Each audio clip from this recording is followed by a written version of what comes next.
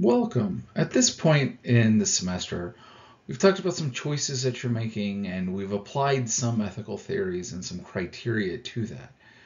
The question we have is how does this work with other people? If we're moving from a system where we're going to look at consequences to maybe some larger rules, are these consistent across the board, or when we're interacting with each other, does that actually change it? Are human beings not so easy to put in boxes? And I care a little bit more about what's happening in my life than maybe what's happening in yours. And is that okay? And how does that work? And how should we move and relate with that? So we're going to apply this in what's usually referred to as lifeboat ethics. It's an overall category of ethics of relationships because, well, it almost seems like it's its own category that doesn't fit into just consequentialism, nor virtue ethics, nor deontology. We should look at how we got here. This wasn't by accident. Of course, it's easy for me to say that, having designed the course. I've got an idea of where we're trying to go in mind with all of this. When we finally got to this ethics and application period of the course, not only do we have realistic fictitious characters we can kind of lean in on, and you're interviewing people and getting engaged in the broader world, but our classroom discussion is trying to wrap everything up and make sure that we feel confident with our views moving forward.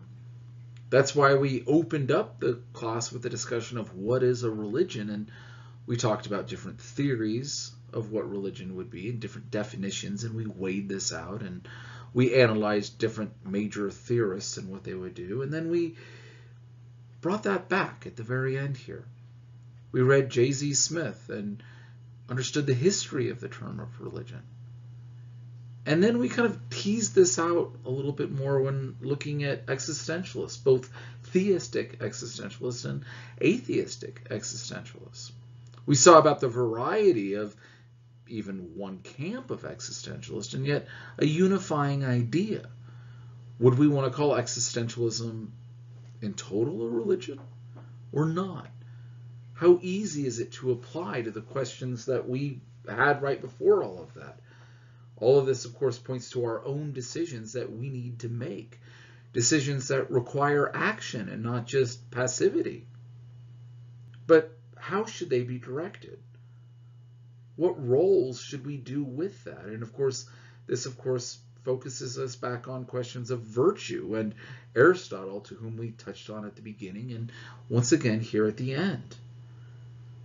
Do we want to flourish? Or is it just happiness? And is there a difference between standard happiness and real flourishing? And of course, then the question goes from whose happiness, if we're going to look at happiness, counts? Is it just mine? Am I an egoist? Or is it about the greatest number? And of course, that brings us to other questions of what do we owe one another? What do I owe my neighbor? What do I owe the person down the street? My broader community, my nation, the world? Do I owe them anything? Or do I just get what I want and it doesn't really matter? So we're going to try to play around a little bit with this idea of relationships and how this impacts things. Is it just duty-bound deontology? Is it about the consequences? Is it the greatest number? Or is it just me? Or is it about me being virtuous and other people become examples for my virtues and opportunities for my virtues? This whole relationship ethics kind of lays on top of whatever other ethical framework that you see. It gives you an opportunity to challenge what you believe and advance what you believe all the more. Ultimately, we're trying to help you find out which of these theories can help you most in constructing your own personal ethical standard and how this can best work with the previous systems of beliefs and practices that we have addressed in overcoming the passions that oftentimes control your life. When addressing relationship ethics, there's a lot of different ways we can do that. One way that I'm particularly fond of is by looking at the lifeboat analogy. It makes you feel critical that we need to make a decision now. And it's something that is easy to kind of picture in many different ways. Garrett Hardin popularized this in the mid-70s with an article he had about living on a lifeboat. In it, he opens by saying that no generation has viewed the problem of the survival of the human species as seriously as we have. In the 70s and really kind of post-war period, height of the Cold War, there was this whole question of how much longer are we going to make it? Recently, in the last few decades, we've kind of re-energized this same sort of idea, not from a Cold War perspective of, or even an overpopulation, but just about total number of possibilities of global cataclysms that may or may not occur.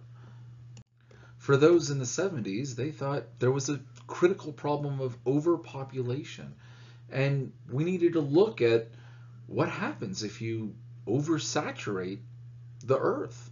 What will it do? What will it do for the quality of life for those who are around? And are we just going to run out of space and resources? We may also need to acknowledge some of the debate surrounding lifeboat ethics in general and Garrett Hardin and the whole living on a lifeboat discussion from 1974. Because many of the predictive models that he used were seen as being too much, exaggerating for the case of effect. He was saying that he was rather sincere at the time, and actually the truth of the matter is that when the dates came that he was talking about, his numbers were pretty dang close. If anything, they were a little lower and not an exaggeration of where we are. Now, again, not all predictive models are good, so there's certain things that we can obviously take with a grain of salt going forward, and how much we should apply arguments from 50 years ago to today. Because there is some variation along these lines that we should obviously take within a grain of salt one way or the other. But there is some success that can be done, and we should tip our hat to what is there, and at least accept that. There's some just basic realities about lifeboats that make it very easy for us to understand. We have to acknowledge that each lifeboat is effectively limited in some measure by its capacity. The land of every nation also likewise would have limited carrying capacity. A lot more than a lifeboat, but there's still a basic how much things cost, how much resources you need versus what you can have going forward. We have all been living on capital, a stored amount of resources, coal, petroleum, and eventually moving forward, these resources that we have are all going to be gone. Now, there's been lots of people throughout history saying, okay, in 5 years we're out, in 2 years we're out, etc. And those were all gross exaggerations. But if anything is going to come to an end, at some point it'll come to an end. If there's a finite number of things, eventually they're going to run out. Now, it might be long time off, and we shouldn't be so hyperbolic that we're worried about it ending tomorrow, but we need to be at least good stewards of the resources that we have, knowing that one day it will be gone. So if we acknowledge that one day the natural resources that we have will be gone, it's really not that different than a lifeboat, where there's only a set amount of resources that everyone is going to have. It's a little bit easier to count in a lifeboat. It's probably in a box, a crate, a bag of some sort, and it's easy to just say we have this many people, we have this many resources for this many people, but the same applies here. We just might have a greater number and the math would be harder, but it's not an impossibility to take one step and apply it to the other. So let us apply this here. Let's say that we're sitting in a lifeboat. There's 50 people in it, and to be generous, let us assume that our boat has the capacity for 10 more people. We can hold 60 people. Pretty good sized lifeboat. The 50 of us who are on the lifeboat see 100 other people, those swimming in the water outside. Every single one of these 100 people would like to be in the lifeboat. Otherwise, they know they're doomed. They're lost. So, who do we let in? How do we respond to the calls of save me, save me? What is the criteria that we use to let somebody else in the boat? Since the needs of all of them are the same, every single one of the people in the water are going to drown, be lost. Everyone is equally needy in this way. If we take everyone into the boat, it'll sink. The idea of complete justice, where everybody is there, results in a complete catastrophe. So what are the criteria you use in deciding who's on the lifeboat? Right now, you should pause and write down a list of 3, 5, 10 different criteria you would use. Which ones count? What really matters in making this decision? Again, you have to use your imagination a little bit. And I assume at this point that maybe you actually did pause and maybe you actually did write these things down, because these are not just, thought experiments that shouldn't be played with. You really should tease this out and know what you would like to do. Is it simply a first come, first serve? This person was closer, they got in. That person was too far off, they're out of luck. Are we going to use some sort of merit? You look like you can swim longest. We're going to wait till 90 people sink and the last 10 survive? Does it make a difference who they are? If they're related to somebody on the lifeboat, do they get in and the other person's left out?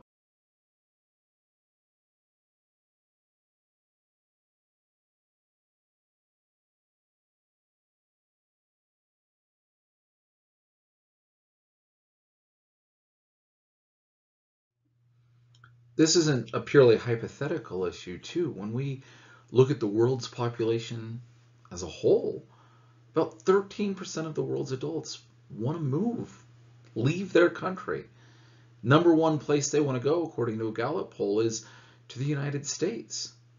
Roughly 150 million people say they would like to move here today if they could.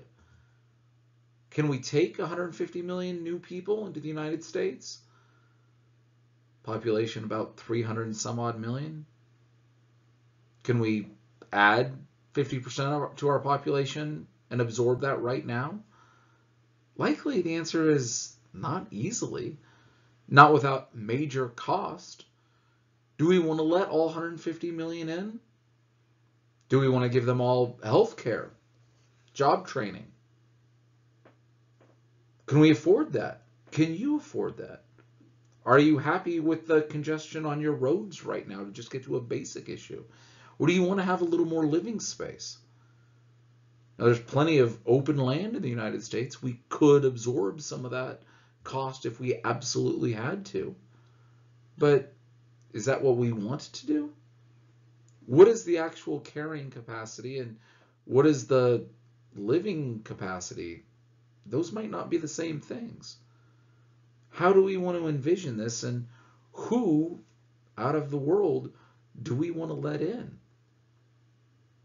This is not an easy situation for anyone to be put into. This is, in some ways, why we vote and elect representatives, to try to make these decisions. But you should at least have a thought about what are the criteria, if any, you want.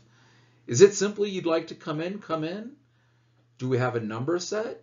What is that number? What should it be? What number are you comfortable with? If it's first come, first serve, what do you tell the person right after that number gets reached? Sorry, you're out of luck. Wait until next year. Maybe we'll open up the turnstile again. Maybe we won't. And again, what skills are they bringing? How does that matter? As a society, we are rather generous. We have healthcare, education, lots of other things that we're paying for, the basic infrastructure of the country. Who's to pay for all of that? And do they get the say in who's coming in? It's easy to say they should pay for it over there, but if they don't want to pay for it, why is it that you're deciding more people are coming in? Do you owe something to the person who's paying for it? Or are they just out of luck because you've decided that they are out of luck? Because there's two of you and one of them, and that's the way this country works? Maybe. And if that's the case, what about these 150 million? Do they get a vote? And what if they say you're paying for it? What if they're saying your space is too big? Time to move out, let somebody else in. Are you willing to say somebody else takes your house? How many of you have a spare room in your house? Beyond that, how many of you have a spare couch? Do you open that up to random people on the street to sleep in? You have more. You have a place. What obligations do you owe them? Or do you just say, no, I prefer my space to be managed by me, and I've got rules and locks and doors and all of that other things? Well, what if I vote to say that they get to stay at your place? What if your classmates do? What are the criteria, and what's a reasonable criteria for anyone to hold into? And does that same apply to a nation? Or is it different when we change the scale? Is a difference of degree a difference in kind?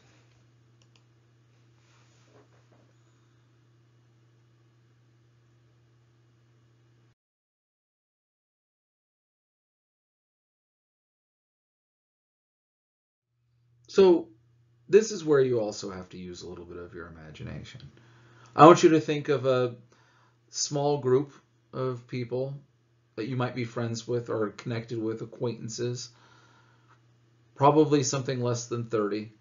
Imagine yourself on a lifeboat with half of them. You made it. The other half, they're out of luck. These are people you know, maybe classmates that you get to see. You get to decide of that which next small percentage, 2 or 3 more people, get on and which don't. You could write up a list and actually envision this. You can think about everyone in this class that you've been engaging in over the discussion boards and saying, all right, here's, X amount of seats, fill them up. Who gets in and who doesn't, and why? It would probably be a good idea in the discussion board for you to say some reasons why you think you would deserve a seat on that boat, because you probably think that you do, right? Now, it's hard to be the person who decides who's in and who's out. But while you might feel guilty about your good luck, you're probably not saying, I'm out, I'll give up my seat. You feel bad about it. You didn't do anything to deserve it, but you got it now, so congratulations to you. And if you could only pick 5 people out of the entire class to join you, which are the 5 you would pick? Why? Why those and not somebody else? Again, there should be a good amount of time pausing this and pondering. And so the lecture will be a little bit shorter, but the thoughts should be something a little bit more lasting. What are the criteria that you use? And why not some other criteria? What makes you worth sparing? And does that same criteria apply to somebody else?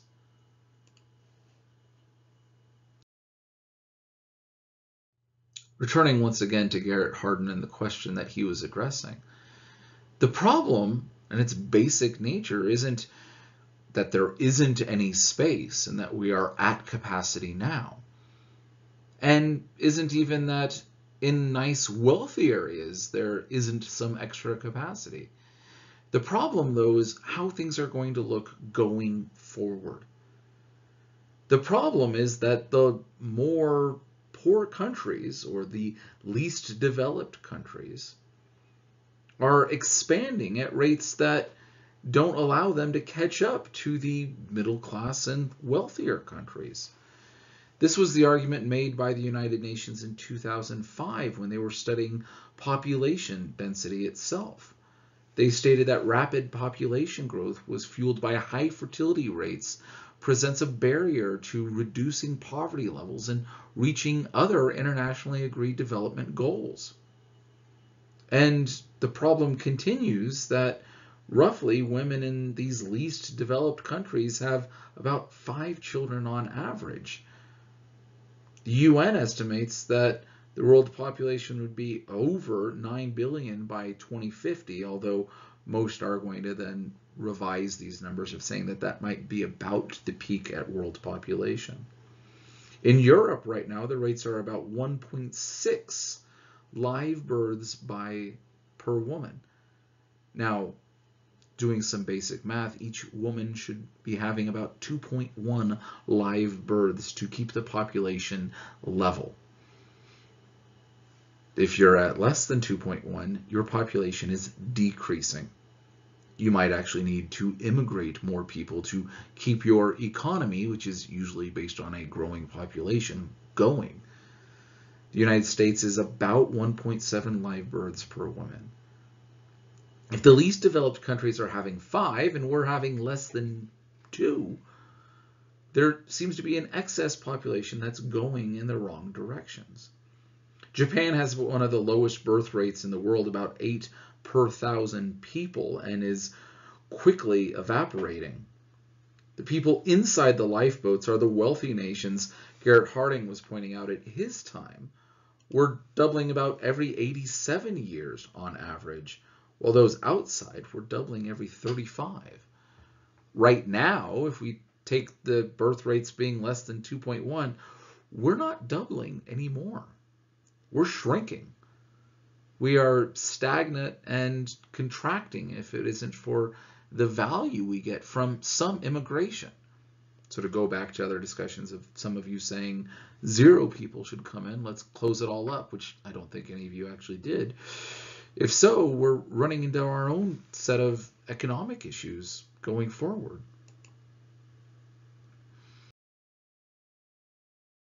The problem for Garrett Hardin in 1974 was the question of when you double.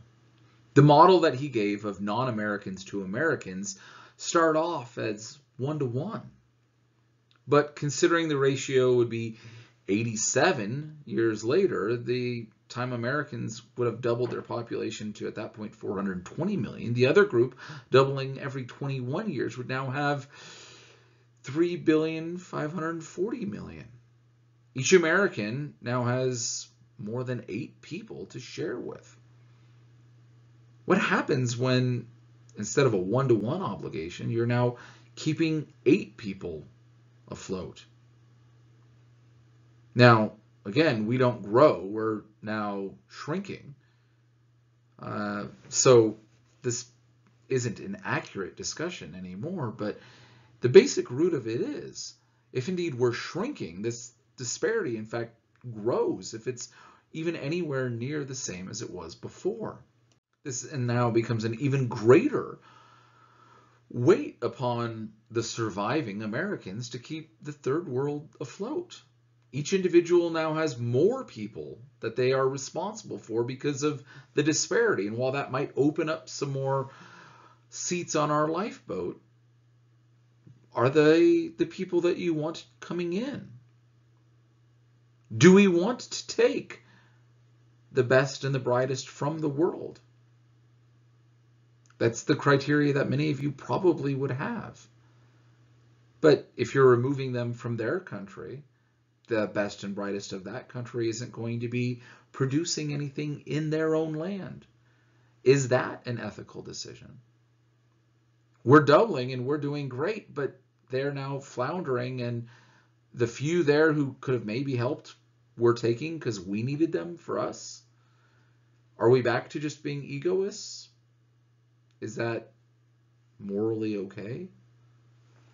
Or is that different when you're talking about a nation then? and new sort of scope for utilitarianism, possibly. There is a question also being posed by Garrett Hardin, pointing out that there is a sort of moral flaw to things like the World Food Bank. That we might want to say that those people over there, wherever they are starving, and the World Food Bank is helping them.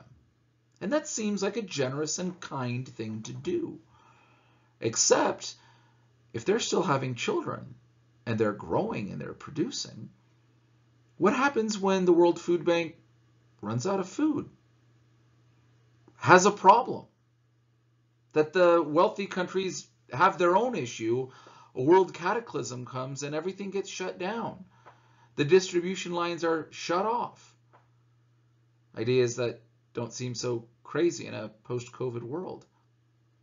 What happens at that point?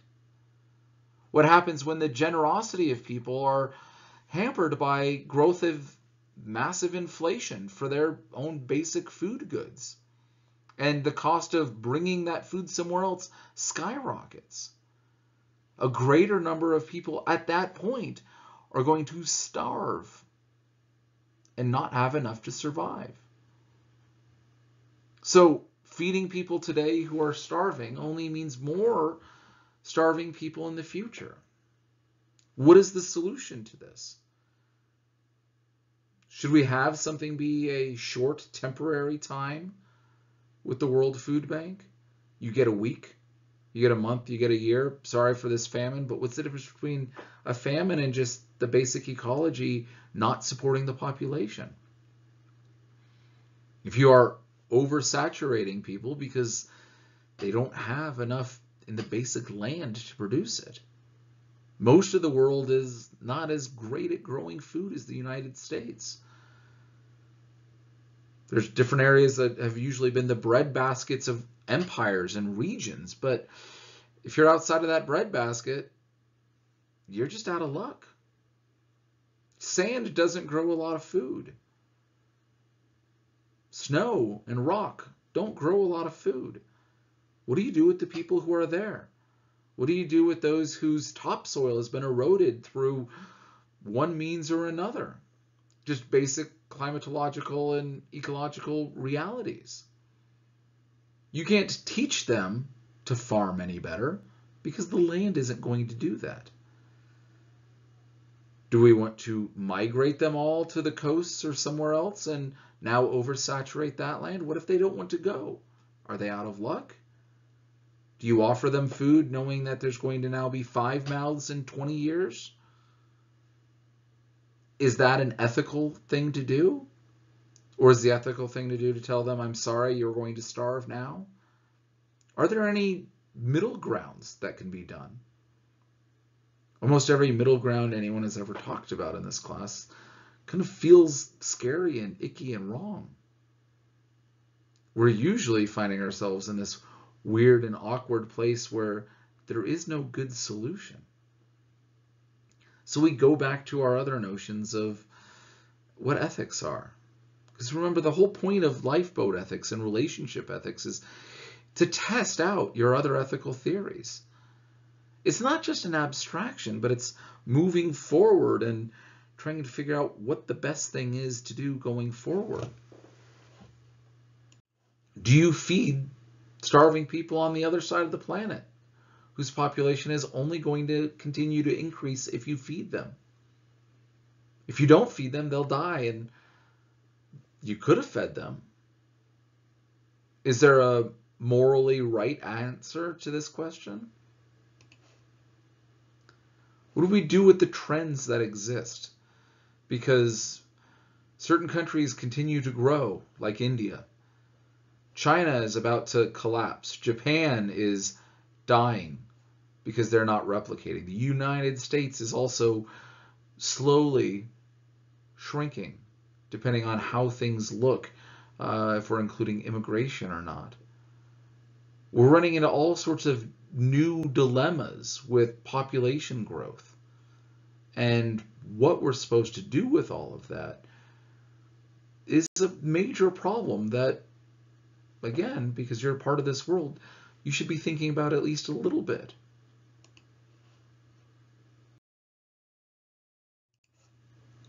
So do you have any solutions to this problem? Is hope a strategy? Because that's usually where a lot of people are left. What do we do going forward? What counts? What's beneficial? Giving them jobs might work. Giving them resources might work. But again, there's just basic, what does the land have to offer? If it's fairly barren and is fine at keeping a certain population alive, but not its current population and definitely not an increased population, what is it that you do? What can you do and what should you do? So which ethical theory works best? Which of the ideas that we've talked about in this class would help you out? Is it about the consequences? Or the consequences not matter? Was Kant right? It's about duty. It's about an obligation. I need to help, and it doesn't really matter that it's going to lead to greater ruin in the future. Is it about certain virtues that lay in and hold up? That you're going to work on what you can and be the best person you can, and hopefully an answer shows up for some of these? Do any of these help you out on a lifeboat? And how would you apply any of the atheistic or theistic systems of beliefs and practices that we've talked about in this class within this sort of situation? Could Stoicism help out in any ways? Keep a stiff upper lip? Or do they help you address only smaller concerns of your life and not geopolitical issues? And Marcus Aurelius was applying this into, the Roman Empire, but how is that going to work for you? It's been a fun semester. I hope you've enjoyed it. And it's fun to kind of leave on this point where we don't have a clear answer, where you need to really kind of weigh your decisions and know that sometimes, as good as our ethical theories are, they might not provide us with all of the answers. Sometimes we're just out of luck and life is just hard and we have to do the best that we can. If you have any other questions, feel free to reach out and I will talk at you later. Bye. The lifeboat example is a really great one to revisit some of those criteria that we talked about earlier on in the semester. Are the ideas universal? Are they consistent, both internal and external? And what ideas do we have that are simple, or at least simpler than some of the others? Again, sometimes we have to make ethical choices real quick, and we don't have time to wait forever, so simplicity works. Now that we're talking about ethics of relationship, do we want to add some other criteria into this list of what sort of moral systems we're going to want to use and move and operate? Do we want to talk about what works for those that I love? Maybe I'm not an egoist, but maybe I care about more than the world. Maybe I care a little bit more about those people who are closer to my world. Maybe I want to save those who I can save because they're close to me, and maybe they're emotionally close, or maybe they're just physically close. My neighbor is a lot easier to affect than somebody on the other side of the world. And does that change the relationship and the criteria that we had for evaluating other moral systems? So as we move forward, we'll kind of add a few more ideas and theories to our tool belt, but ethics of relationship oftentimes can complement, not kind of stand on their own, some other ethical theories that we move and operate with. So think these through and see how this is going to move and operate within your own life and those around you.